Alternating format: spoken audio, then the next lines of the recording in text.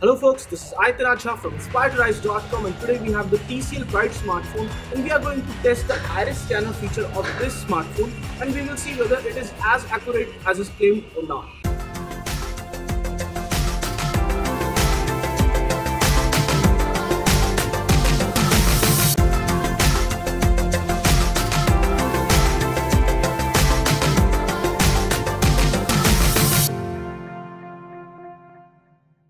So guys, what we are going to do is we are going to test the ID feature, the iris scanner feature on the TCL Pride smartphone, and we will test whether it's as accurate as is claimed or not.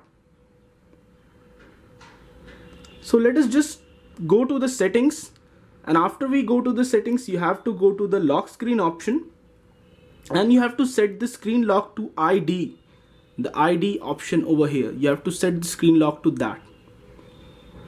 Now it will say that the ID is a secure biometric that uses the smartphone camera to image and pattern match the blood vessels in the whites of the eye. It's easy and simple as taking a selfie, so we will just start it.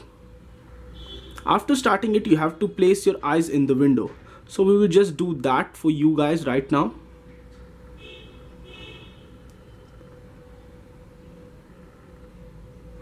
So once you position your eyes in the window, the circle over here would move here and there, here and there.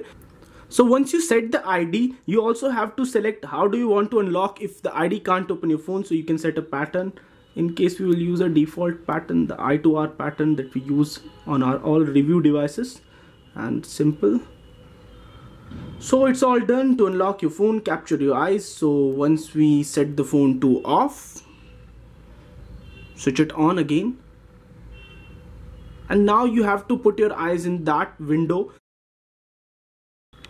The best thing about that was that it works almost all of the time, and the worst thing is that you have to put your eyes as close as this to the camera of the smartphone in order for the eyes to be positioned just exactly here, so that the smartphone can identify your eyes and the pattern. So it isn't as convenient as what you can say is the back fingerprint scanner on the Coolpad Note 3, and it's a hassle every time. You just have to take out your phone and place it in front of your eyes, and it makes you look like a complete jackass. But it's still a kick-ass feature, and it's still a very nice feature to have in your smartphone for enhanced protection if you really want it.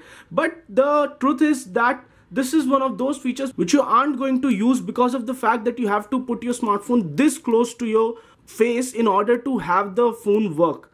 And apart from that, fingerprint identification on, for example, home button or for example the back is a much more convenient way to access such a functionality. So guys, this was all for our TCL Pride Iris ID Scanner demo review. If you like this video, then don't forget to hit like on this video and do subscribe to our channel. This is Aitanajha from InspiredRise.com signing off folks. Stay inspired to rise.